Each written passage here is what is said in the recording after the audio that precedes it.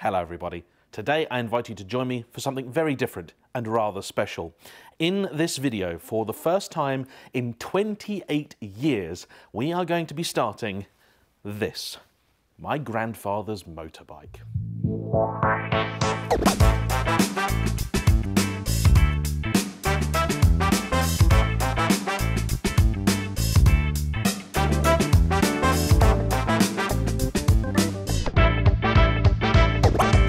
Now, I'm sure you are all just as impatient as I am to get to the meat of this video and find out whether the old Triton will fire up. If you'd like to see that right away, please skip to this section now. But I'd be very grateful if you hung around for a few minutes, as I want to tell you the story to date. Let me introduce you to my granddad, Mick. Now, this photo was recently discovered when we were going through my grandmother's house, and I genuinely had never seen it before. It shows my grandfather in a picture that was taken a very, very long time ago, because here he's far younger than I've ever seen him. I imagine he may have been in his 20s. The story was that he bought this motorbike as a teenager and used it to ride to work as a young man. Unfortunately, he never got the chance to be an old man because he was killed in 1999 at the age of 48. And because I know the internet is full of curious people, just in case you're wondering, no, he was not my biological grandfather, but was the best grandfather anyone could have ever had, and he was killed in a motorbike crash. And again, before you make assumptions about motorbike riders, what happened was he was going down a dual carriageway and an elderly bloke decided that he could pull straight across the road without looking whether anyone was coming. Sadly, Grandad was. And on that day in April 1999, my life and that of many others changed. After that, of course, many things happened, and a lot of items of my grandfather's were sadly taken away by various different people. However, a few big bits remained, and perhaps the most significant of them all was his motorbike. In case you're not familiar, a Triton is a hybrid, comprised of a Norton chassis and a Triumph engine. It was a fairly popular thing to do back in the day and was a pretty simple conversion because the mechanics weren't all that complex, and the idea was that Norton had the best chassis with their famous road holding, this being a slimline dominator, and Triumph had the best engine. The most powerful of them all was the Bonneville, but this doesn't have one of those. This has the considerably more reliable, and to many for that reason more desirable, single carburettor Triumph Tiger engine, a T110 I think. This bike sat in the garage from the day that he died until essentially last year. I know for a fact that nobody has for certain started it since 1999. But I suspect it wasn't started for a few years before that, because the MOT on it expired in 1995. It certainly hasn't been on the road since that time. I thought a lot about restoring this bike, trying to ride it and use it. Not many people know, but I actually got my bike license before my car one. However, in the last few years, opportunities to ride bikes have kind of dried up, and honestly, I haven't been all that sad about it. But the Triton was forever staring at me from the back of my garage. And in that time, my biggest issue became trying to find somebody that I would trust to do the work. And I was struggling until about a year or two ago, I met Simon, who was at the time an electrician. Previously, in the RAF, he's worked for various important companies and told me, after he'd done a fabulous job of rewiring my house, that he was going to be retiring from that. I was devastated because anybody that's tried to find a decent electrician will know they are very rare things indeed. When I said to him, because he was clearly too young for proper retirement, what he was going to do, he told me his passion was old bikes. And at that moment, a light bulb went off and I thought, here is the man that I would trust to bring Grandad's bike back to life. And the mission brief that I gave him was a very simple one. I want to do essentially what Grandad would have done were he still here. Now, Grandad was a very practical man, an old Suffolk boy, and he didn't really fix anything unless it needed fixing. Anything mechanical that required attention has got it, but in terms of the cosmetics, other than the seat, we have kept this bike more or less exactly as it was when it was pulled out of my garage last year. And that was very, very important to me, because what I have here in front of me now is my Grandad's bike. I didn't want Trigger's broom. If I wanted a new Triton, I could have simply built one from scratch. But that didn't interest me. Instead, I wanted to be able to ride Granddad's bike. And that is what I hope to do later this year. I'm now going to hand you over to Simon, who's going to talk you through the specifics of what we've done, and then we're going to try and fire her up. The first thing that we did, obviously, was get it up on the workbench and have a good look around it to make sure that we knew where our starting point was. Immediately, the first thing having a look around it was that the suspension, the fork stanchions were very rusty, to the point where they would break any seals if they were used. Also, on the other side, on the bottom leg, there was a piece that was missing on the bottom, and I was quite worried about the strength and the ability to hold the spindle. So the first thing that would need to be done was to replace essentially the entire outside of the road holder forks. Easily done. The parts are still very much available, so getting those in and basically taking the guts out, reworking the outside, putting all the original guts back in and rebuilding it. That was done, and that was quite simple. Of course, that gave us the opportunity to change the tyres, work on the wheels and change all the bearings as well. Moving back from there, obviously wanting to try and keep this as a sympathetic restoration, try and keep as much of the age of the bike in there as possible. I wanted to get it straight the way down to a frame, so everything came off. Everything came away from the engine came away from the frame, all the wheels off, mud guards off, all the oil tank, fuel tank, seat, everything. That all came off, stripped right the way back to nuts and bolts, and then went through the process of giving it a really good clean. The idea being that once everything was cleaned up properly, to give it a good couple of coats of lacquer, and to seal in all of the original age and wear and tear and natural patina that's happened over its 60+ years of life. And I think, looking at it, that's exactly what we managed to achieve quite successfully.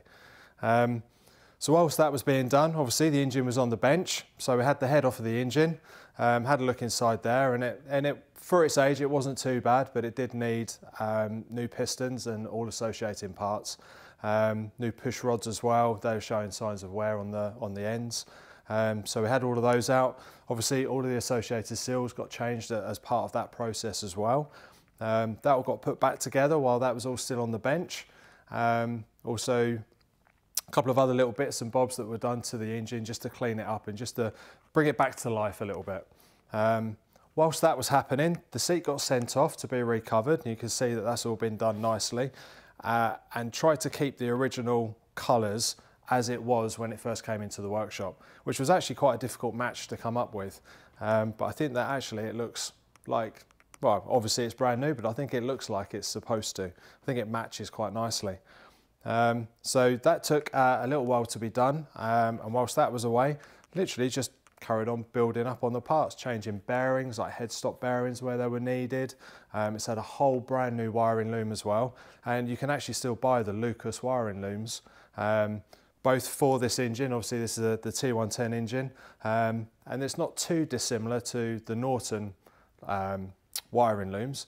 There's a little bit that you have to do to change parts of it in order to make it fit. Obviously the length of things are slightly different, but that's all very easy to do, and it can all be made into the original Lucas wiring. So that's been done.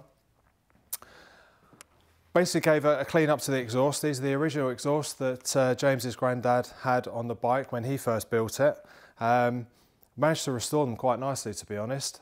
Found some welding that was already been done by, I think, his granddad, and that was all excellent work, so I wasn't worried about touching that. Had a little bit to do up on the headstock on the left-hand exhaust, but that was just a very small hole that needed to be dealt with, and thankfully there was enough metal there to not burn through, so that was lovely. Moving back, obviously all of the chains and sprockets and everything have been changed from primary drive to final drive, so that's all nice and brand new. And literally, as we come back further and further and further, carried on doing the cleaning work and eventually ended up with what you see today. Legitimately, this bike has not run since, well, the 90s. Gonna get my excuses out the way first in that case. If I do succeed, it is going to be very, very loud. There isn't really much silencing on the intake or the exhaust. I remember this very distinctly from when I was a kid. We lived a few doors down and you could hear it when Grandad started it. I also haven't kicked a bike over in a very long time, and one of the things we don't know is this little switch here is for the magneto, and there is no label on here to tell us which direction the switch is supposed to be on. I'm not expecting it to kick very quickly or easily, and I have been told by people that know the bike, if I get it wrong, it will kick back. So wish me luck. I don't think it's sophisticated enough to have a side stand cut out.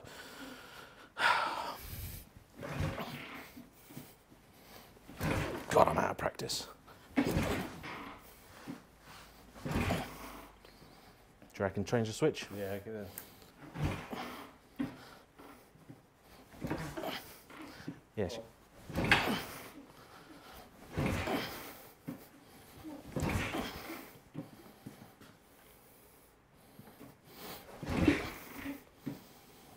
Okay, try again. So, as suspected, first go didn't work. We've had a look at the spark plugs and they're dry, so we think it may simply be that there wasn't any fuel getting through to the cylinders, so we've put some more in. We didn't want to fill the whole thing up in case there were leaks and the like, so there's fuel in, and going to try again.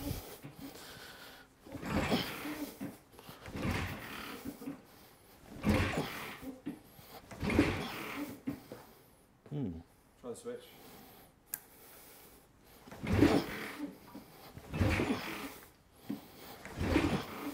So, the downside of actually doing this stuff for real and not faking it for YouTube is that it doesn't always go to plan. We tried and tried and tried to kick the bike over, but it just refused to start. Under my instructions, Simon hadn't even attempted to start the bike until I was here, and as you can tell, she just refused to cooperate. The problem was traced to an extraordinarily weak spark, which was virtually non-existent. This bike being old, it runs a magneto. The battery essentially is there just for the lights and the horn. According to the chap who rebuilt it, that apparently has never been redone in the past, and they only have a life expectancy of about 10 years anyway. As this one is about 60 years old, the fact it was the part that has possibly let us down isn't really much of a surprise. The rest of the electrical system has also now been redone. All of the wires, HT leads, everything is all sorted. The fuel issue we were also having, it wasn't really delivering much fuel either, and as you need sort of fuel, air and spark, and we were down on 2 of those. I didn't really stand much of a chance. That was a simple issue, been rectified, and also in the interim, Simon has actually worked out which way the kill switch goes. Before, that was a bit of a guessing game, and of course, you wouldn't want to think you're sat there on a bike for half an hour kicking it over when it was actually off anyway. But we now know which way is which, so once again, here to try and fire Grandad's bike into life. Wish me luck. Okay.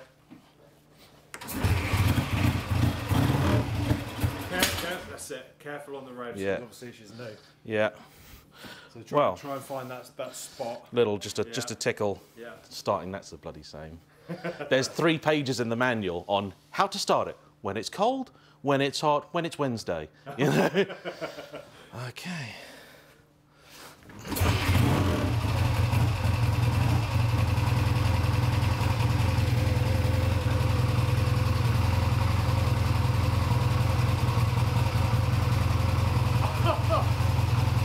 Buzz like a kitten. Superb.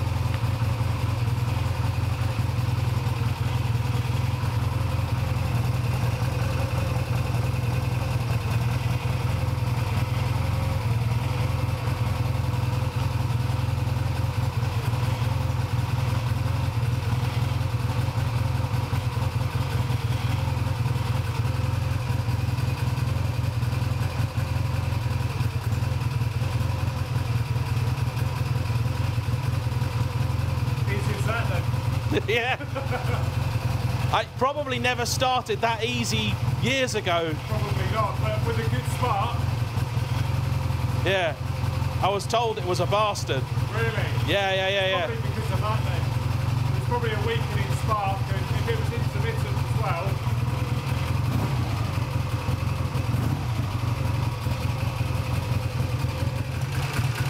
I'll call you the necromancer.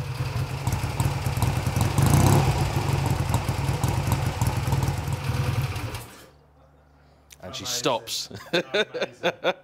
Yeah, Yeah, Earth's a magneto out, so there's no spark. That's all it does. Fantastic. Sounds lovely. Yeah. Absolutely lovely. Really sweet, isn't she?